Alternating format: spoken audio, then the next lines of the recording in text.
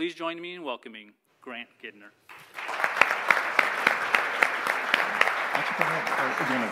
Thank you so much. Yeah. Hello.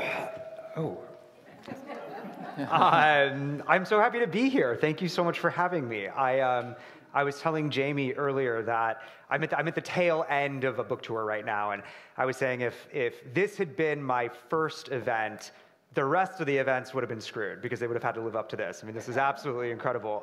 So thank you to Rancho Mirage Library for having me, and Jamie for having me, and the program directors. This is such a dream.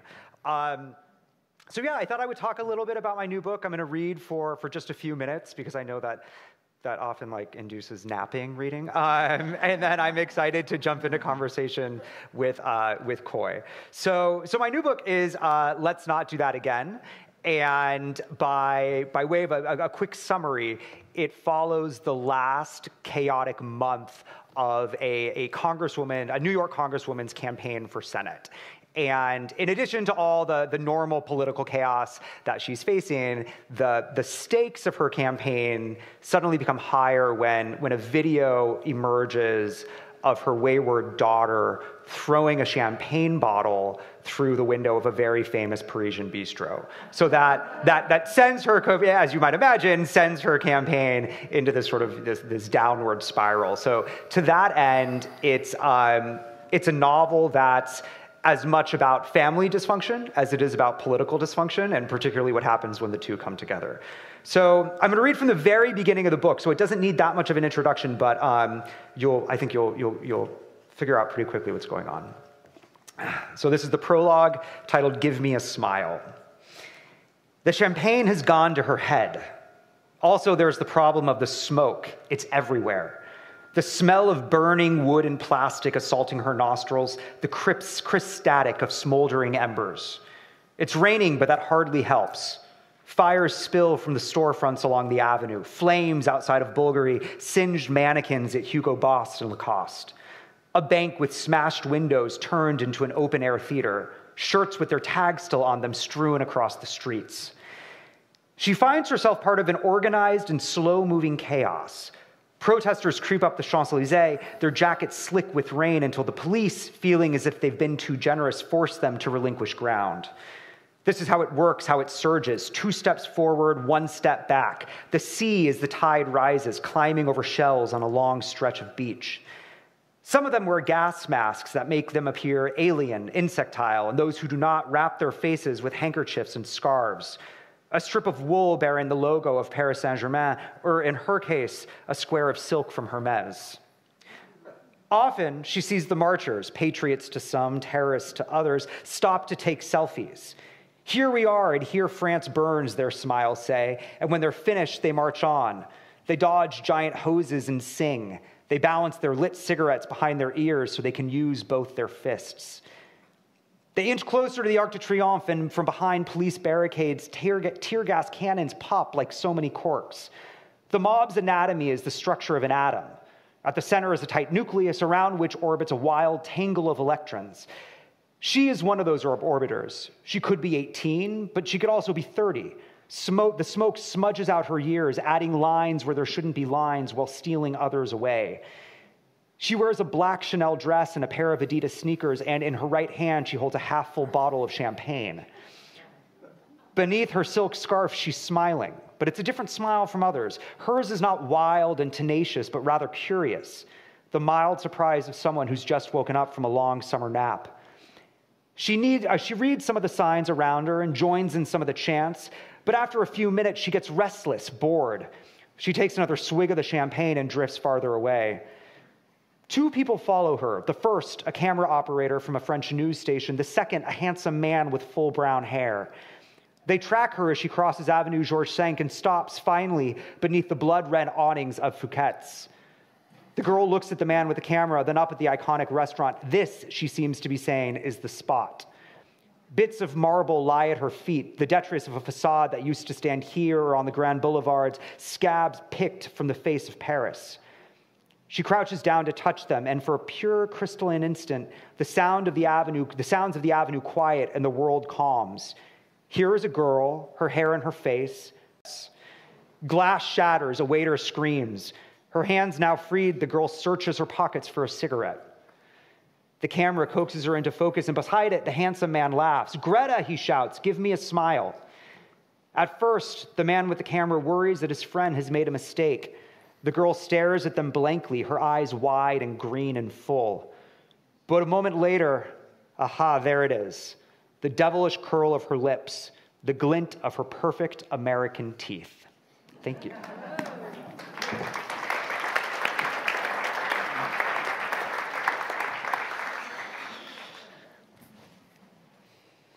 It's so cozy up here. Hi. So welcome back to Southern California. Thank you. Thank you. You know, it was hilarious. I flew originally into San Diego, and I was taking a cab from the airport to the hotel I was staying in La Jolla, and I haven't been back to California in years. And even like pulling on to the 5, I like almost broke into tears. I was like it was like crazy. I was like so excited to be back on the 5. You know, it was nuts. So you grew up in Laguna, but I did. This is not your first time in the desert. You kind of had some roots here. So my grandmother had a condo over in Palm Desert that we would go to all of the time growing up, you know, for Christmas and Thanksgiving and and Easter, like all holidays. And so I've really fond memories of being out in the desert. Grant said that this library is where he first discovered his love for literature. Yeah, so I do a little fiction too. Yeah. We can all make up stuff. Yeah, we can all make up things, right? So, but then you left and went to UPenn, East Coast. I did. Ivy League school. But didn't study writing. No, I didn't. I studied political science. I only took one writing class in college. I was always very involved in writing, and I loved writing growing up, and I loved reading, particularly reading fiction growing up. But in college, I studied politics, and I ended up, after graduating from the University of Pennsylvania, I went to Washington, where I worked as a speechwriter for John Podesta. And so still definitely writing, but it's funny. I mean, I actually credit. This is going to sound really bad. I credit speechwriting for making me a fiction writer. Speaking of making stuff up. Yeah, speaking of making stuff up, right? No. I think it sounds terrible. I'm sorry, John. What I mean by that is I think I learned when I was writing speeches that the best speeches tell stories, right? And the best way of changing a mind, of persuading someone of something, of making an argument often is with a story. There are narrative arcs to speeches, the best speeches. Yep. And so I really learned what those arcs, I think, looked like while I was writing speeches. And so when I went to eventually try my hand at fiction, and later went on to get my MFA in New York, I still think that speech writing set me up for that, you know, that perhaps even better than my MFA did. Also, you have deadlines for speech writing, right? Exactly. Oh, yes. I mean, the second thing that I think speech writing really taught me was a sense of discipline when it came to writing.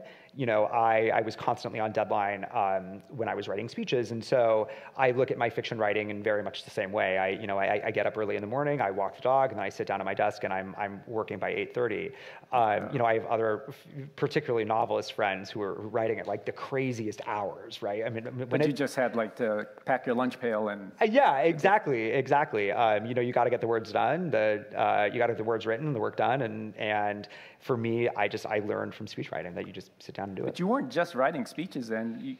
You came out with your first novel. What? You were 26 years old, is while you were. I was, which I want to stress that I wrote that novel when I was 24, which is an age at which no one should be writing a novel. And when you read that novel, you'll see that. And so, actually, no one read that novel. But it's got a prophetic title. The title of that novel is this about it. I mean, I knew from reading, but I didn't know where to start. And so the first thing I did was literally Google how many words are in a novel.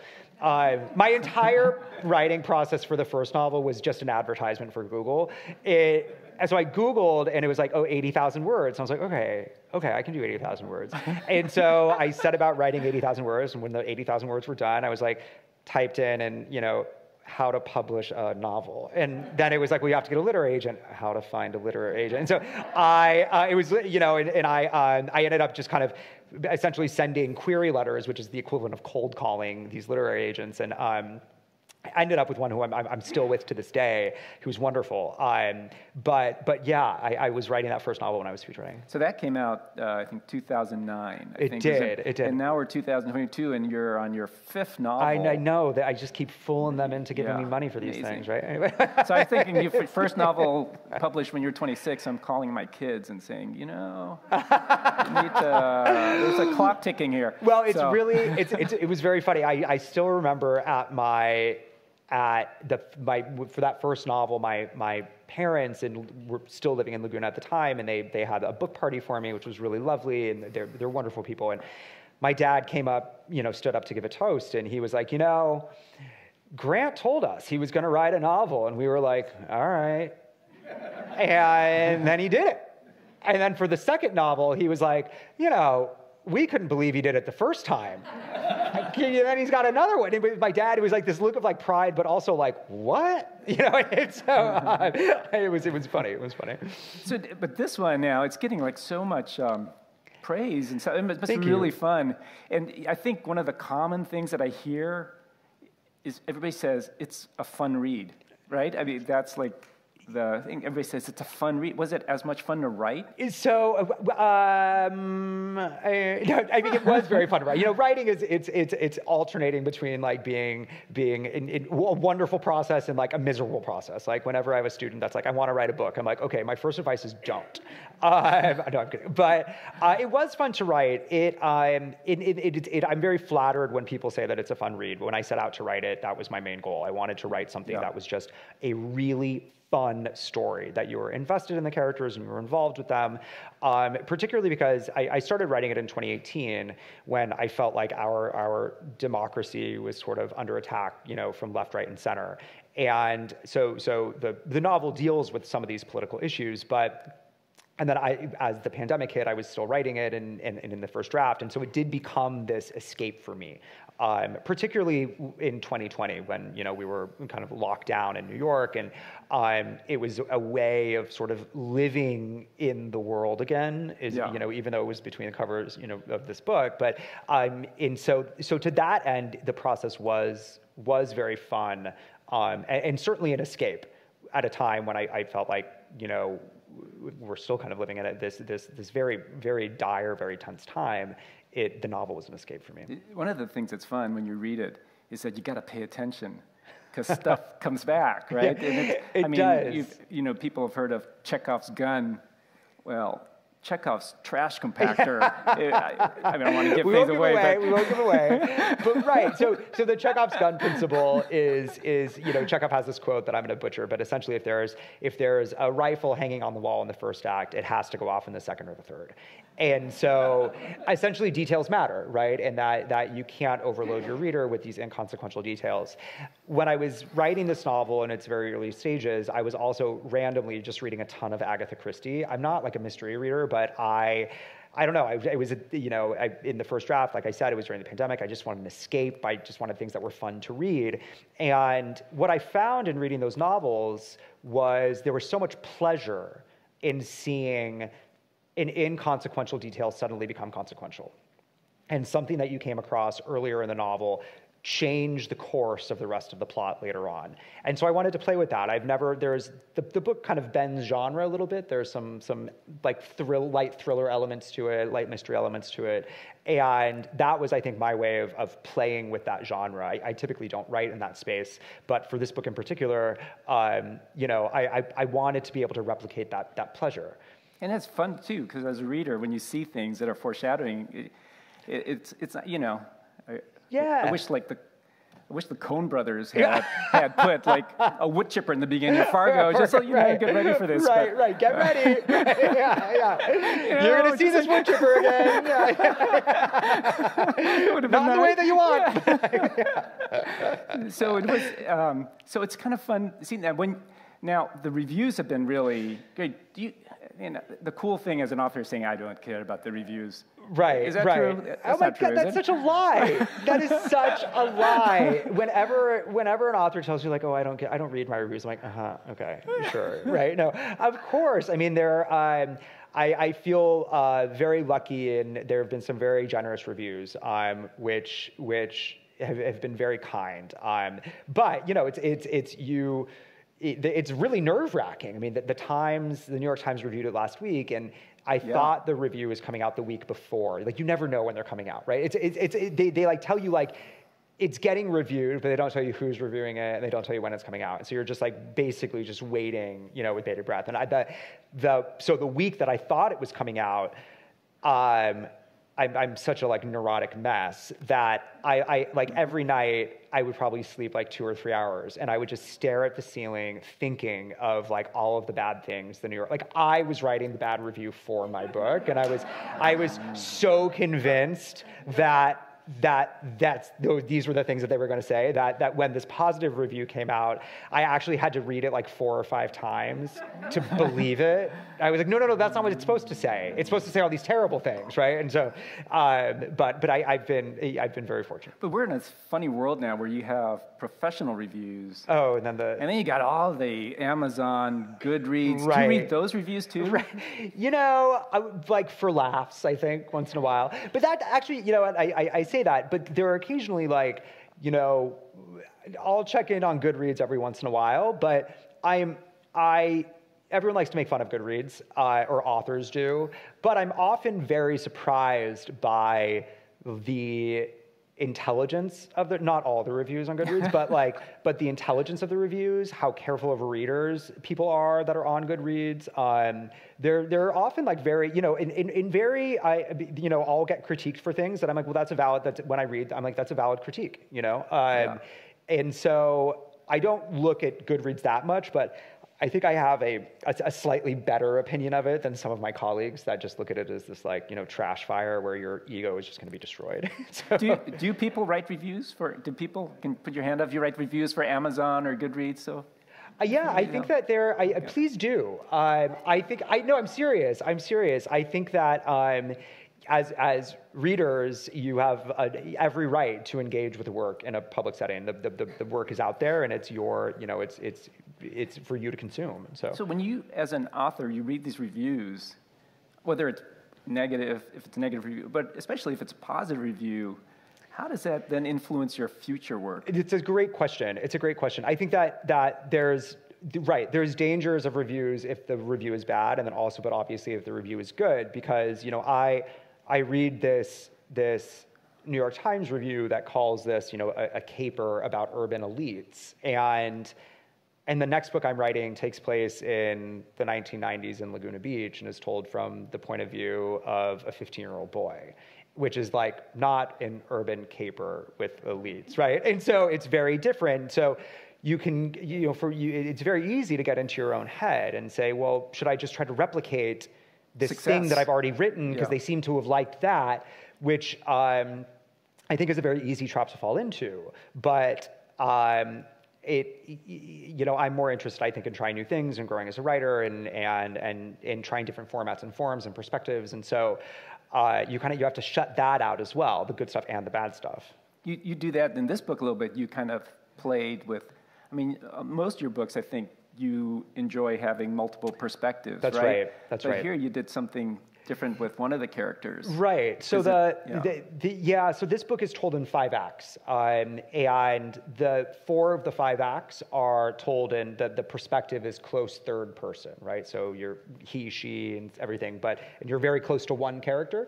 And I traditionally write books in that way. I like alternating, kind of jumping around between characters. I like trying to see how 2 characters would think about and process and experience the same event in different ways. But there's one section in this book, the second section, is told entirely in first person from Greta's points of view. Greta is the young woman who throws the champagne bottle. And in the first draft, that wasn't the case. It was all about Greta, that section, but it was still in close third person. But what I found was, she, as a character, she makes some pretty despicable decisions, and she's kind of a mess, like a big mess. And to getting that close third person, it wasn't allowing me to develop enough sympathy and compassion for her and her choices. That narrative distance didn't allow for it, right? There was still that critical distance where you didn't quite understand what was happening with her, versus first person really allows you to get into a character's head and kind of unpack them and just open up their brain and embody them. And she needed that if the reader was going to spend the rest of the book with her. Yeah, she's really critical that you have to buy into. Right, yeah, she's incredibly critical. So I figured out something in Grant's characters, if you're reading, and you're not sure, am I supposed to like this character or not? Is if he mentions what books the character reads, it's a tip-off. Okay, so if a character reads Zola, Sontag, Camus, this is a good character. Okay, if the character just has like a book of nudes, it's probably not a good character, right? It's so Coy and I had a quick conversation. We all, these are all readers here, so we have this bias too. Right. And so good people read, right? Right. Yes, good right? people like read. That, right?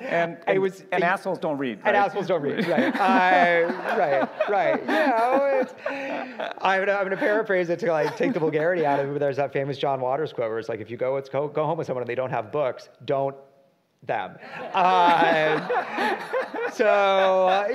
I couldn't agree more. But it was so funny. Or just don't stay for breakfast. Don't stay for breakfast, right? Yeah. Just get out of there. Get out of there, I mean, it depends on how nice the apartment is. Right. It was funny when you pointed that out to me the other day. I didn't even realize that I was doing that in my books. I was characterizing people by what they read. And if they didn't read, then that meant they were not a good character. And so I was thinking about it and I was like, oh my God. And then in previous novels of mine, I do the exact same thing. And so it's a tell. It's a tell. It's a Ginder tell. It really is a tell. What are they reading? So what are you reading now? Oh my gosh, it's a great question. I just finished. You got this book of nudes. In my backpack, and I just have a book of nudes. Herbert's book of nudes. I just finished a really wonderful novel that's actually coming out tomorrow called Marrying the Catch-Ups, which is a funny title. But does anyone know what Marrying the Catch-Ups means? Did anyone ever work as a waiter? Marrying the Catch-Ups is what you do if you work at a restaurant, when you're putting, if you have a half empty bottle and you're making a full bottle, it's called Marrying the Catch-Ups. And the writer is Jennifer Close. It comes out tomorrow. It's a family story about this family that owns 3 generations of this one family that owns a restaurant in Chicago. This big Irish family, and just kind of follows them in 2017.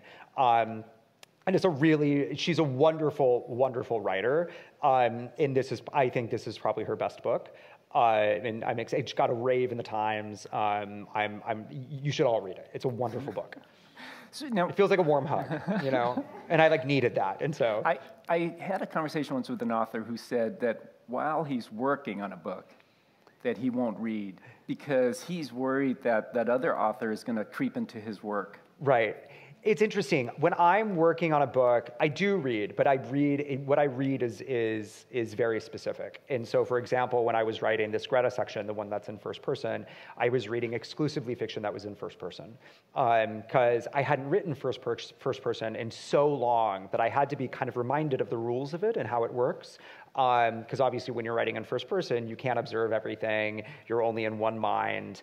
And so I needed to see how it worked. So my desk was just covered with novels that were written in the first person.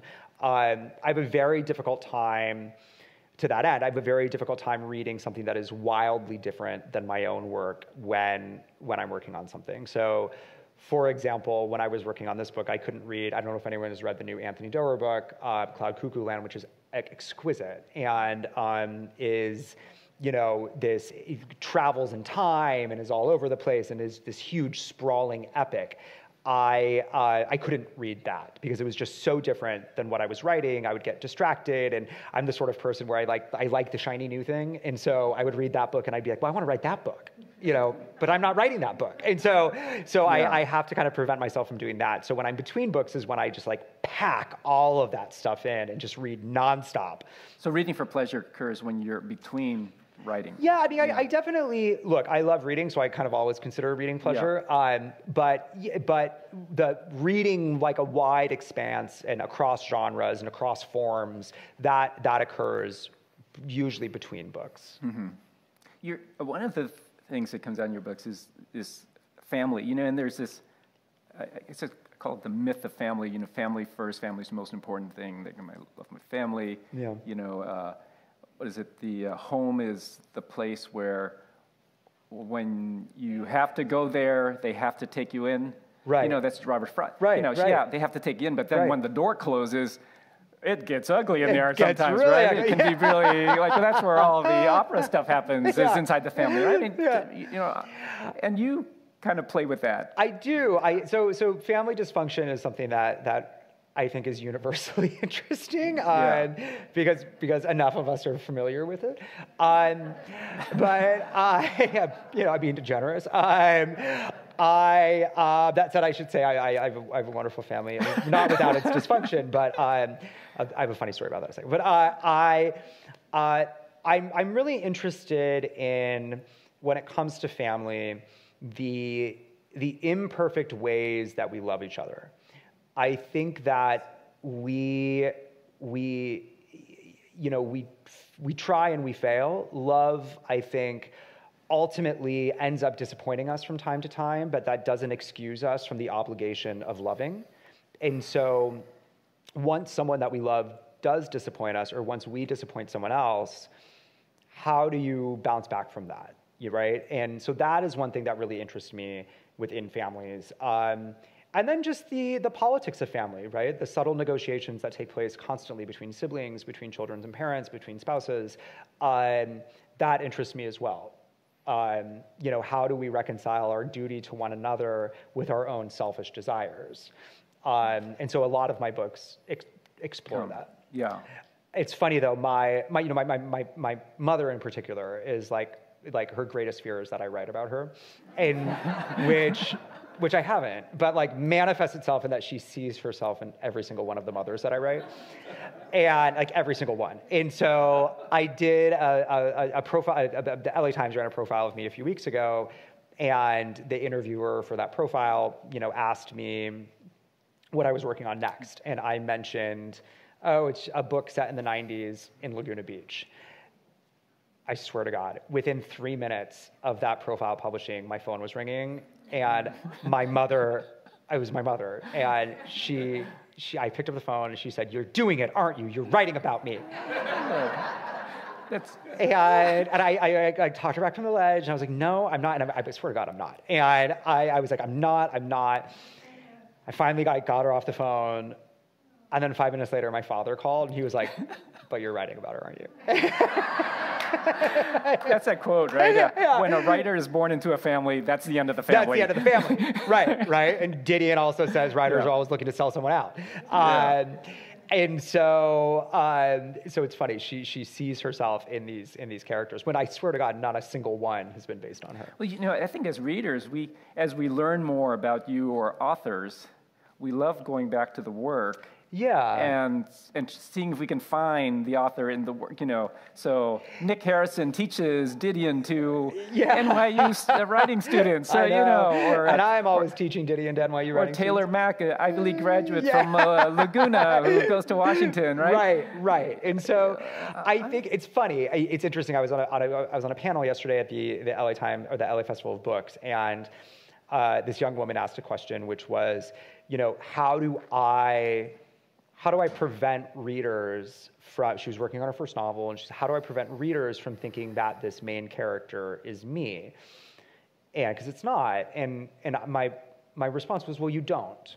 You don't. Because first of all, it's out of your control at that point. And also I think that readers are going to project, and rightfully so, are going to project whatever they want to project onto a book or onto a character. And I think that's what makes fiction so fun and so interesting is, you can see yourself and others in literature.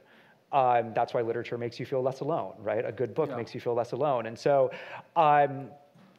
if people say, I do pull details from my own life, right? I do teach writing at NYU. I teach a lot of Joan Didion. I love Joan Didion. I did graduate from an Ivy League school and ended up going to Washington. But those sort of surface level resume details is typically is typically, we've got some music here, Jim. No, is typically where it stops. But I think that readers are in every right to be able to project whatever they want onto a character. Yeah, but it's also interesting. We don't often ask the other question, which, we look for the man in the work, but how about the work in the man? So what I mean is, how have these books, when you write them, changed you? I mean, that's a great question. I think to a certain degree, a lot of my work, when I'm done, that gave me time to think about this. That's good. Jamie, keep it going. No,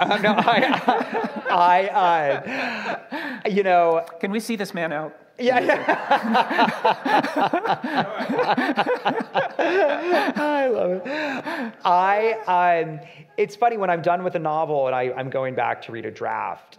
They take years, and you're able to see in the draft, or I'm able to see in my drafts, kind of what I was working out emotionally at the time about my own relationship, about my own relationships with my parents, about decisions or regrets or aspirations that I have. They often, without me really even realizing it, end up sort of surfacing within my characters. And so it's always the editorial process is always really interesting. Later on down the line, when you're reading the full draft and it's about to go to press, you're like, wow, yeah, I was like dealing with some shit, excuse me. But and so I think in that way, it shows me, each book represents, to me, I'm able to see kind of where I was at that stage in my life while I was writing the book. So it's not just that you have that you live your life, you have an experience, you put it in the book. It's actually the process of writing the book also changes your life too. Absolutely. I mean, Hemingway has this quote where it's like, writing is very easy. You just cut yourself and bleed on the page. And to a certain extent, I mean, it's not like that gruesome or whatever, but it is like that, right? You throw yourself into these things. Writing fiction is this sort of a suspended act of lunacy, because you do it for years, right? And you're living in this fictional world for years. And so to that end, you kind of have to be a little bit crazy. But to create that fictional world, you're throwing everything that you have into it. And so yeah, they do become these reflections of where you were at that point in time. Do you feel like it makes you more empathetic? Absolutely. You're listening to conversations. This is all. Absolutely. I think writing makes one more empathetic. I think reading certainly makes one more empathetic. I think that is the great power of all literature, is that it forces you to reckon with other perspectives and to connect with characters in ways that are unexpected. That's when I'm always, I bristle when people talk about unlikable characters, because I'm like, well, maybe you just weren't able to extend your empathy far enough. Or maybe you saw something of yourself in a character that you don't particularly like. I often find when people call characters unlikable, it says more about the people calling the characters unlikable than it does about the characters. And so... It's an unlikable reviewer. Unlikable reviewer, right, yeah. Yeah, exactly. I tend to write unlikable characters. Yeah. So. Humor is a big part. It is. Of your... and that's something you enjoy bringing to a book, and I do. I also think it's my way as an individual, and this is, I'm sure, why it comes up in my writing. But as a way of, humor is a way of coping, right? You look at the world, and it's like a teetering on the edge of the abyss, and like, if I'm not going to laugh about it, I'm going to go mad. And so, humor for me is a way of approaching, I think, difficult topics and difficult questions. And so it does pop up in my book. I never really set out to write a funny book. I think that when humor is forced, when you're trying to be funny, you can't be funny. It just kind of has to happen. And so I often, the humor just sort of arises in the various situations that I'm writing, or the various characters that I'm writing, or dialogue that I'm writing, but I rarely set out to write a funny book. Would you like to write a book that makes people laugh but also makes people cry? Yeah, I love making people cry. If they cry, they cry. But I think that, look, this is it kind of gets to the question of, I often have a problem with, I read a lot of bleak literature, right? But I often have a problem with literature that like a book that doesn't have a single funny moment in it, or doesn't have any sort of playfulness to it, because like, that's not the way the world works, right? The world is, yes, bleak and depressing and dark, but it's also really funny sometimes. And so if I'm trying to capture how I view the world, those two things, the bleakness and the humor, like are inextricable from each other, right? They're always sort of coexisting. And so that's another reason why I think that humor finds its way into the book, is that like things are really depressing, but also things can be really funny. And so I think it's just how I see the world as well. Yeah. So do you, the next book, you don't want to talk about that too much? Maybe. Not too much. It's all about my mother.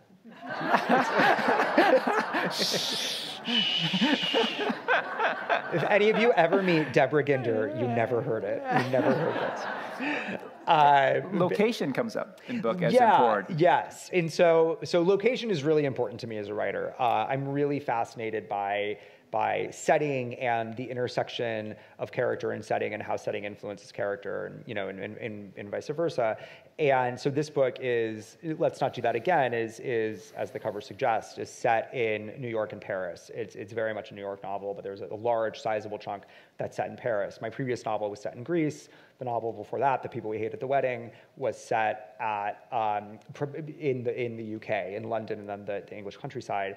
And I realized, as I was thinking about my next project, that I'd never written anything that was set in Laguna Beach.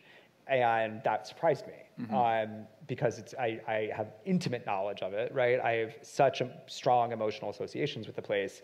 So I'm excited to write about it and to use it as an excuse to go back.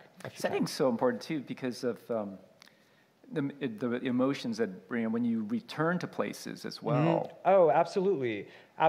I mean, I was we were talking about this on the phone, that you go to somewhere where you had been like as a child, and you think about what your life was then, and then what your life is now, right? And you think about you return there and you think about the person that you were then, right? And you try to do the math of how you evolved to the person that you are now when you're standing in the same place. And it's a really moving experience. I read someone wrote that their biggest regret for people who didn't have the chance to travel is that they couldn't experience this, right? That they couldn't go back somewhere where they'd been before, because it's that moment that you really evaluate your life and the directions, the different roads that you might have taken. Yeah, I mean, I was telling this to you on the phone. I had this really profound moment along these lines when I was 14. I went to school in Greece for right outside of Athens for 3 or 4 months, and I was there. We went to the Acropolis, and et cetera, and I was 13, 14. I was just kind of realizing I was gay, but really struggling with it, and I went back to Athens when I was researching my last book, which again is predominantly set in Greece, and had a few days, and before I was going to the islands, had a few days in Athens, and went back up to the Acropolis, and had that experience where I remembered standing in this one spot, and I was just, at the last time I'd been there, it was this teenager who really didn't know who he was going to be, was trying to reckon with who he was going to be, was having a really difficult time with it, and I just burst into tears. When I was back at that time, a few years ago, because I was like, wow, I pulled through, I made it, and it was a really, really profound experience. Yeah. So different locations, have you tried, are you thinking about writing in different times? You said this next one, although we were not going to talk too much about it. Yeah, no, we can, right? Yeah. And so it follows my mother from, no, I'm kidding. but I was talking to someone they said with plotting that they have to set things earlier because cell phones kind of screw up plotting. That's funny. I don't mind dealing with cell phones too much. I will say that writing this book in the middle of the pandemic was a real brain teaser, because this book, not the one that I'm currently working on that's set in the 90s. But it was crazy because, you know, I the world that I'm describing in this book is like the world that existed before the pandemic, right? And so while you were writing it, or while I was writing it, it seemed like the world was changing every single day. And so I didn't know if the things that I was describing, the systems and processes that I was describing in this book, were even going to exist when the book was published, right? This was in 2020. Yeah. I knew the book was coming out in 2022. And so I tried a few different approaches. One was, I basically wrote the book, and in the book there was, you know, they talk about the end of the pandemic, which, glad I didn't take that route. You know, that didn't really work. And then I tried to really heavily incorporate the pandemic, and that didn't work. And so finally I was like, you know, well, this book is just going to exist in the world that I created it. And it's just going to, I'm not going to try to engage with it that much because I don't think there's any way I'm going to get this right. And so, so that the pandemic proved to be this may be a surprise, but a much bigger problem than cell phones. The 90s thing, it's interesting. I don't know why I'm compelled to write about that time period. I think that I'm interested in writing about kind of my own adolescence or bits of my own adolescence in Laguna Beach and growing up there. I think that this book is expansive and kind of plays around with plot in all these kind of fun ways, and I wrote it during a very turbulent time, and I think I'm compelled right now to write a story that is, this word is going to sound negative, but I don't mean it negative, but a smaller story, right? That doesn't have all these moving parts. You know, with everything going on in the world right now, I kind of want to retreat to a quieter, you know, comparatively quieter time, which, you know, for me was the 90s. And so I think that is really appealing to me right now. So Grant, when I look at you, you've got two things in a way. You know, one is a writer and the other is a storyteller. And they coincide mostly, but storytelling, now there are so many ways of telling stories. Oh, absolutely. Absolutely. And are you interested in kind of exploring other ways of telling stories besides writing? Like writing in other formats, you mean? Like, or screenplays, or... You know, it's interesting. A book of mine, The People We Hate at the Wedding, is being adapted into a film. They finished shooting it. It should be out later this year. And you know, when you option a book, you can attach yourself as the writer, and I opted not to. And I'm really glad that I made that decision. First of all, when I got the first draft of the screenplay, the writers of the screenplay, their names are their sisters, Wendy and Lizzie Molyneux. They're incredibly talented. And I got the screenplay, and I was like, oh, I have no idea how to write one of these.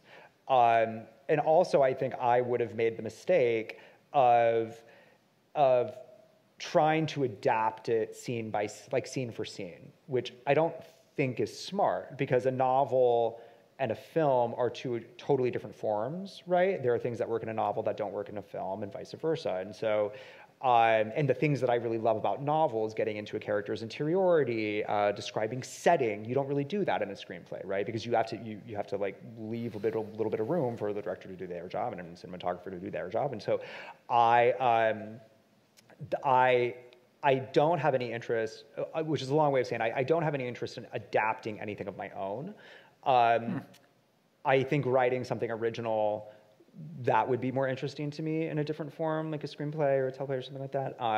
But right now, I'm still like really in love with the novel. You know, that makes me feel like a, you know, relic these days, but I just love the form of the novel. You love titles of novels. You've had a lot of fun with titles. I do, and it's funny. Everyone's like, "You're so good at titles." I'm not good at titles. I hit it out of the ballpark with. I didn't hit it out. I got really lucky actually with People We Hate at the Wedding. And after that, everyone was like, "Great title," and I'm like, "Oh no!" But that was actually. I was telling Jamie the story earlier with the origin for actually the entire book of People We Hate at the Wedding is. My husband and I went to a wedding in Amagansett on Long Island, kind of at the tip, you know, it's out in the Hamptons, kind of the tip of Long Island. And when the wedding was over, we were taking the Long Island Railroad home with two other friends of ours. And I won't say we stole 4 bottles of wine from the wedding. I'll say we appropriated 4 bottles of wine from the wedding for the long trip home. And we managed to finish, I don't know if anyone's familiar with the Long Island Railroad. I'll give a brief diagram, but we finished the wine between Amagansett and Southampton. And so like, if the Long Island this is the tip of Long Island and this is New York City where we were going and it's this big, Amagansett to Southampton is this. So we were like feeling good, and my friend kind of like leaned in conspiratorially and was like, guys, all right, people we hated at that wedding, go. And it was like, I was like, again, a bottle of wine deep. And so I was like, kind of like one eye open. And it was the only smart thing I've ever done as a writer is I like took out my phone and put in the notes section, the people we hate at the wedding title, ? Had no idea what the book would be about. But woke up the next day with like a blinding headache, looked at the phone, saw the title, and started writing it that day. So, and that worked out pretty well. It worked out okay. It worked out okay. This seems like a movie. This one? Yeah. Yeah. I mean, I think it would. I tend to write. I love scenes, right? I got to study in my MFA with the late E.L. Doctorow, who's just, he wrote Ragtime and Billy Bat-Kid, and just an absolutely amazing writer and an even better teacher. And he described novels as a mix of montage and scene. Okay, so montage is like the exposition, and scene, we all know what scenes are. And I'm very, very much, perhaps it's to a detriment, a scene-driven writer. I love crafting scenes. I love crafting dialogue. Exposition, I'm so bored with backstory. Like, I don't care why a character ended up where they are. Like, I just want to see the character in the scene doing the thing. And so, so this book, especially, I think of all of my books, is the most scene-driven. And I crafted it, I don't think that, I very rarely sit down to write a book saying like, I'm writing this to get it adapted. I think you're kind of setting yourself up for failure, right? You have to sit down and write a novel. But I was really, I was very interested in this book and the kind of classic dramatic structure, which is why it has 5 acts and why the sections are called acts, right? I think that structure is really fun to play with. Mm-hmm. And so it does end up, I think, feeling cinematic. Mm-hmm. And so, fingers crossed, right? There's like news. It's like I'm not allowed quite to share it yet. So I know. All right. But yeah, hopefully. Yeah. So how much of a break before you start really getting into the next one? I mean, now you've got this whirlwind tour. You've got to go around. I know. I know. I really. I'm thinking of the book Less. I know where he's just like going through these things over and over and over again.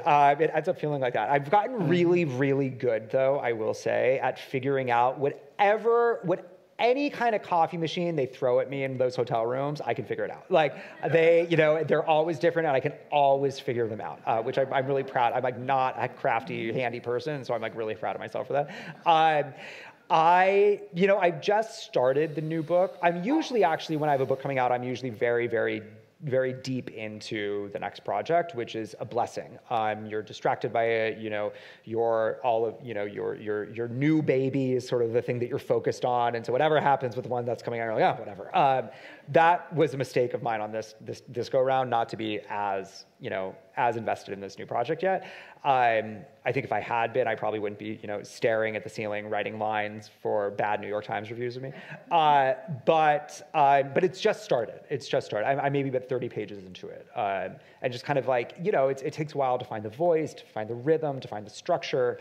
But that's, to me, that's the fun stuff. That's like the fun period when it's just yours and your editor isn't touching it, your agent isn't touching it. It's just your world that you're creating. That's actually my favorite part of the process. We talked about your starting to write, but even in college, you didn't study writing, but you had this writing gig. I did. So which I can't believe you found that stuff. It's a little creepy, isn't it? Yeah, no, it's not creepy at all. But like, I can only read it with like one eye open. So I'm so sorry that you did. At the University of Pennsylvania, there is the Daily Pennsylvanian is the newspaper, and then the insert. There's a weekly insert that's like the arts and culture and humor insert in the newspaper called 34th Street. And I started working for 34th Street my sophomore year, and like, I told you this, I was like, I found my tribe. I was like, oh, writers are my tribe, right? I like hung out there all the time in the offices and ended up becoming an editor and edited a bunch of different sections, one of which was food and drink, which is why you read so much about me drinking. And then like, the ego section. Oh, yeah, and then they created this section called Ego, which, that they just sort of told my co-editor and I, they were like, you guys can just like do whatever you want with it, which meant that it was like a total disaster and there was like no coherent voice to it, but it was really, we had a blast, right? It was sort of like we were just like laughing at ourselves. You're writing with other people in a way, or you're sharing. I mean, it's a really different dynamic than waking up and sitting down at a computer by yourself. A very, very different dynamic, but it was a blast. It was so fun. And I feel like that's when I really caught the bug, you know, where I was like, oh, this is something I want to make a career out of. Because I think of writing as such a solitary thing. It is. Like music, you have bands, but writing. It's a very, very solitary gig. It's like my dog thinks I'm the most boring person alive because he just like watches me from the couch. He's like, oh my God, you're at it again. You give up. But it is a very solitary gig. You get really, really good at being alone, which I think helps explain why, you know, there's this question that I think novelists in particular are often asked, where it's like, you know, when you're done with a book, do you miss the characters? And I do. I mean, it sounds crazy, but I really do end up missing the characters because these are the people that you're spending your days with, right? These are the people that you're thinking about, which again, writing fiction is a suspended act of lunacy because they're figments of your imagination, right? And yet you can hear their voice and see their faces, and you're like, I wonder how Nick would react to this. You're having these conversations with yourself, and so you do really end up missing them when they're gone because it's just you and them. You quoting them? Yes, yes, or I'll be out with friends and I'll be like, oh, I had a friend who said this really funny thing the other day, and I'm like, oh no, that's actually a character that I wrote. My friend's like, who? I'm like, don't worry about it. Oh, I think Aaron's giving me the eye. How are we doing? We're about closing up, but we do want to take some Q&A. So. Cool. I can't say who wants. Oh. Hi. Hi. I really love the scene where Greta is pumping Nancy for commentary on all the people in Washington. And I was wondering, did you laugh out loud when you were writing that? I did. And my husband thought I was absolutely crazy because he was like in the other room and I was like bursting out laughing and like these devious little giggles as I was writing. Greta asks her mother to like basically give one-sentence answers to all of these people in Washington, ranging from Chuck Schumer to Lindsey Graham to like everyone, and she gives these ones like kind of like really like fast rapid-fire responses, which like was really just my way. The whole scene was constructed so I could write mean things about Lindsey Graham.